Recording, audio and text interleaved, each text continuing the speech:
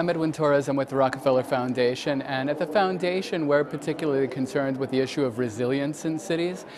This is specifically in light of the fact that rates of change continue to accelerate, and while this increased level of connectivity is a positive, it also creates the opportunity for negative impacts to snowball very quickly throughout systems.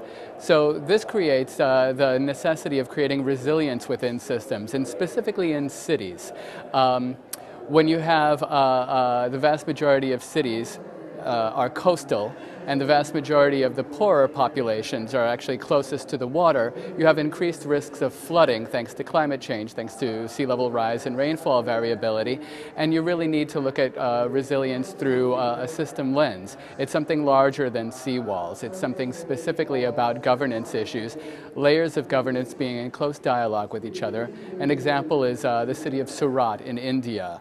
The Ukai Dam is governed by the state of Gujarat, and periodically, thanks to increased rainfall variability, needs to do an emergency release. It hadn't occurred to them to be in close dialogue with the government of the city of Surat, which is right below that dam. So when they do those emergency releases, historically the city of Surat just floods.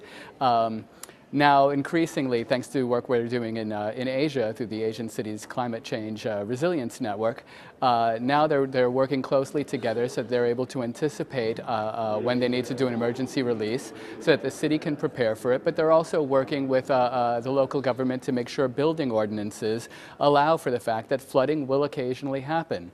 And as a systemic approach, this is the city and the state also partnering with local industries. You have a huge manufacturing base in Surat. It's where the majority of the saris are actually manufactured.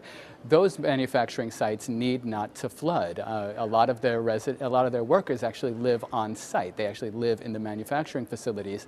Those facilities flood, you have manufacturing shut down, and then you have suddenly homelessness. So this is an example of what we're doing to build resilience in cities throughout the world.